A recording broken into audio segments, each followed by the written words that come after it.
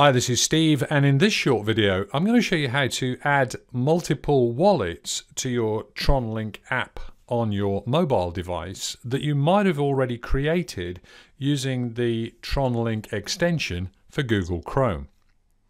Now here you can see in the Tron Link extension I've created already 5 wallets here, and you can create any number of wallets simply by clicking the Create button. But they won't all instantly appear in the app on your mobile device because each of these, of course, are totally separate wallets. So how do you make these wallets show up and be accessible in your mobile device? Well, that's what I'm going to show you now. So here I've got 5 wallets set up, and what we're going to do is we're going to make this wallet also appear in this mobile device that you see on my screen here. So here's how we go about that. Click here on the little plus sign, and this will open the import screen. I think this wording's quite confusing, but we're going to import using private key.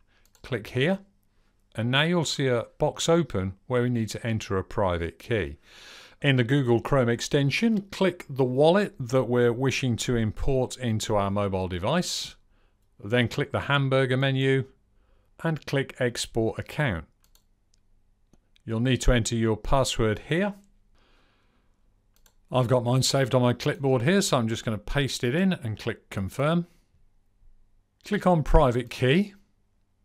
Click Copy. Bring it over to your mobile device and paste it in there. And then click Next Step on your mobile device. You now need to set a name for the wallet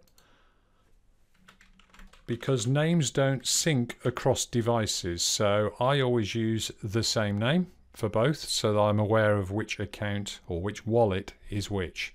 Once that's done, click Next Step.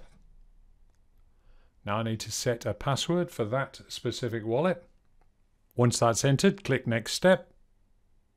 Now we need to enter that password again to make sure that we've taken it down correctly. And once that's done, you can see that wallet has appeared now in my mobile device. And indeed, it's in both places with exactly the same amount of Tron.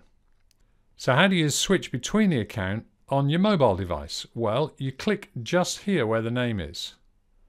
And if you just click it briefly, you'll then see multiple accounts are available to you.